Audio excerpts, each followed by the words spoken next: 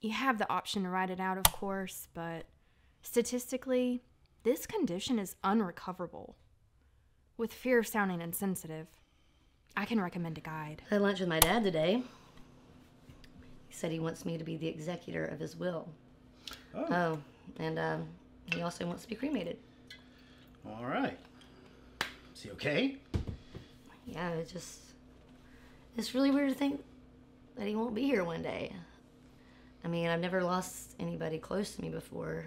He's always been there, just, what, poof? One day he's gone from existence. It's just really uncomfortable to think about, and I'd honestly rather just not. No, I get it. I understand. It's heavy. I mean, I've thought about dying and being cremated before. I think that's what I would like. You ever thought about it? Yeah, but I'm not going to get old. Because as soon as my body starts to break down, you can just drop me off at one of those passing centers and hand me over to a guide. So you want to get hooked? I mean, like, if I can't walk, if I can't feed myself or bathe myself, that's not living, right? So yeah, hook me up, hit replay, and then you can just move on with your life. Well, you're a braver woman than I am. What? It's the way to go. No, it's not. It's super creepy. I remember when the state changed lethal injection, when they changed it to gamma stating, because it was supposed to be a more, what was it? It was supposed to be a more humane form of capital punishment. But I saw the videos, and I remember seeing the looks on the death row inmates' faces when they were showing those. I mean, they look happy on the outside, but... Oh.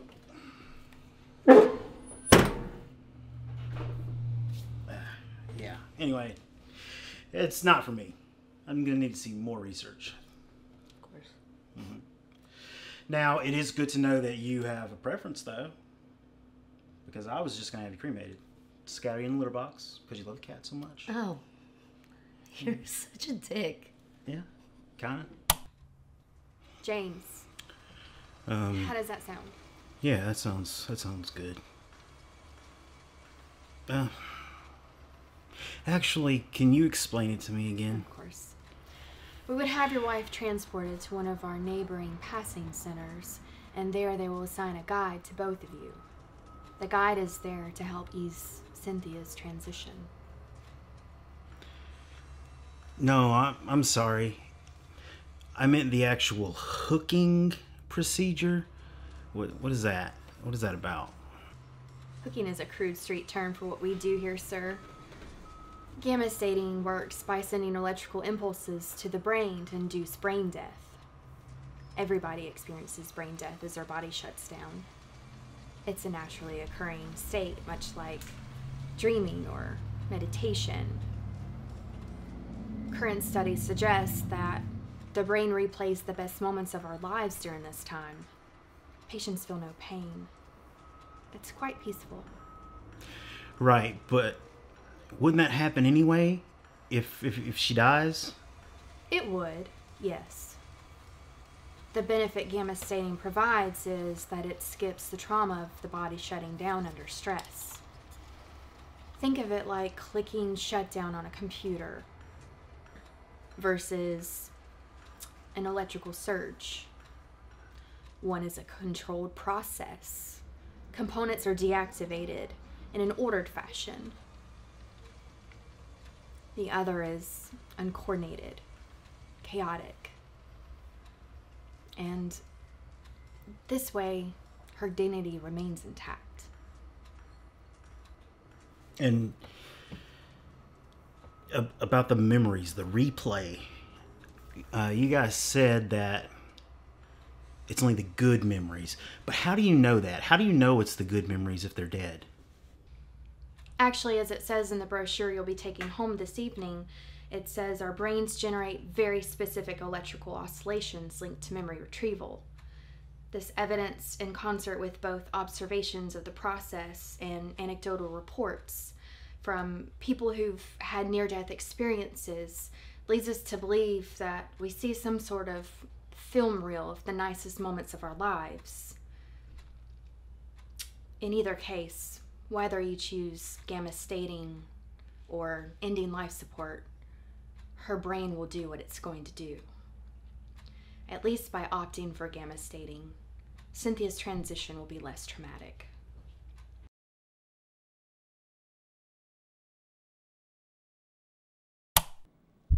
I've guided hundreds of people to their final breaths. I can assure you, you have absolutely nothing to worry about. Shall we begin? Abraham, you said you've done a lot of these. Is it true what they say? Are the memories in the replay all good memories? Why would God show us anything but the memories that help build us and shape us? Let us pray. Lord, I thank you for this day. Please accept.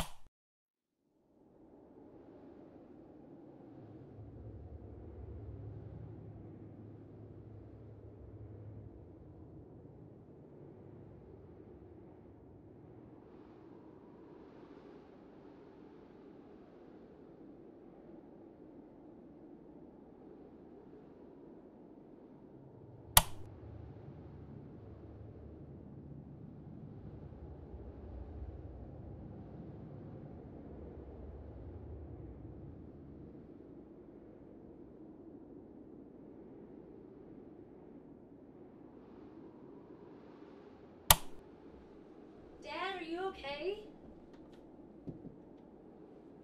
Mom! Mom, call 911! Something's wrong with Dad!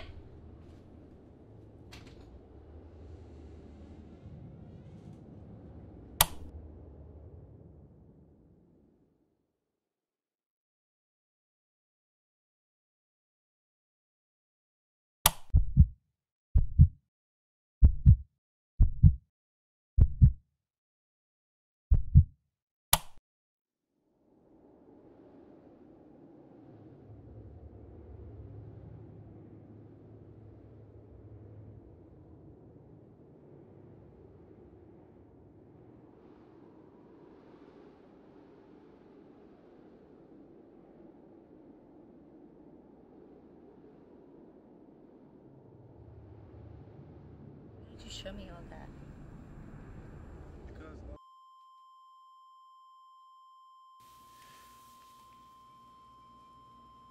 Abraham, thank you for this.